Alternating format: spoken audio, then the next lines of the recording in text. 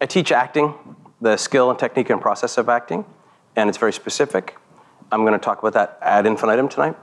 We'll talk about what is acting, how you approach acting. Mostly tonight is about teaching you that you don't know that you didn't know.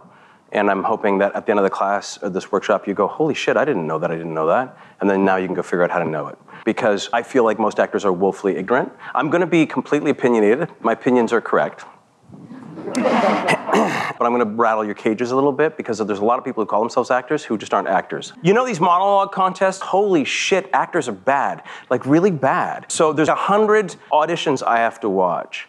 And I'm telling you, like, 7 are good out of the 100. The bottom 10, the bottom 20 are insane. Like, you're like, have you ever had a conversation with a human being?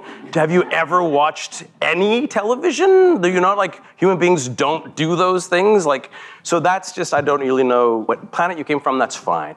And then there's the top 7, let's be generous and say 10, that like they get it. They understand surrender, they understand analysis, they understand the 2 conversations of a scene, they understand counterpoint, playing against, they understand the flow and the architecture of a scene and how to make it exciting and spontaneous, all while it's being orchestrated. Like they get what we do for a living. And then there's the hey, come on in, there's like 80, 70%. It's just boring. Like you don't get it. Like you don't really understand what we do. And it infuriates me. Like it infuriates me, not the person that doesn't know how to get it. What infuriates me is that they're not getting the education in order to get it. There's like a gap between what's happening, what Adam Driver is doing. Have you guys watched Andor? It came out today. The shit is so fresh. Have you been watching Andor? Oh, it's so good. Like it's so good. Like, you don't need to like Star Wars, but oh my God, it's fucking genius. So I went nuts over Eben Moss Backrack, who's an actor I've never heard of, who I was like, who the fuck is that? And he's in 2 episodes, and he's a genius. And then, what's his name? Gollum. What's his name? Andy Serkis. Andy Serkis. It's so good. Like, and then, you know, the guy, Diego, whatever, Luna is so good.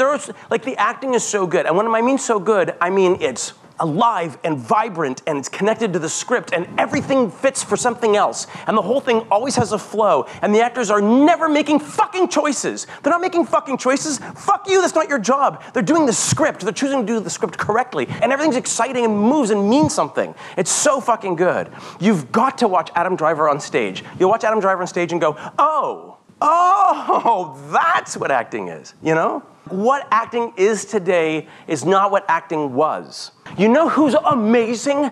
Daniel Radcliffe. Harry Potter is the greatest. He's so good. So I saw him in Lifespan of a Fact. I saw him in Woman in Black. I saw him in with Alan Cumming. It was insane. And you just go, holy crap, I'm going to work forever to try to attain that. Have you guys watched Mark Rylance? Mark Rylance is the greatest actor alive. Viola Davis, Mark Rylance. Is there a movie with the 2 of them? If there is, I would just watch that the rest of my life. So these actors know what they're doing, like they're really doing it. And the work today is something special. We're going somewhere with this work. We're speaking something, we're telling something to the world, and the world is changing. So for God's sakes, am I really starting this way? For God's sakes, Stella Adler is dead, and she was wrong. For she was right for 1950, but she's not right for 2022. And Meisner's dead, and he was wrong about almost everything he taught. And Meisner is really dangerous because it teaches a conflict-oriented, fear-greed sense of behavior that's not actually what human behavior is. They lived in an era, they lived in the 20th century. Is anybody in my age category? I grew up in the 20th century. I grew up in the 70s, right? What a shitty century. Like 2 world wars, a depression, like endless amounts of racism and genocides and the Vietnam War. And no wonder they were angry. They were so angry. So they taught angry. But the whole point is compassion. The whole point is compassion. The whole point is for me to reach out to you compassionately, and we do a scene with passion and compassion so that we can then reach out to somebody who's living in New Jersey and I know and like reach out to some schmuck in New Jersey at 2 in the morning who's watching TV and he's insomniac because he's got so much anxieties, and you do something on your TV screen that makes him go, oh God, me too, oh. And then they have a moment of experience of life. Like that's what it's about, right? It's all about compassion. It's not about conflict. And actors are taught to come at it with conflict. No, it's not. It's not. It's, I love you, let's try to get this work out. Now my objective ends up going against your objective and we clash in our scenes. But conflict's not the point. Compassion is the point.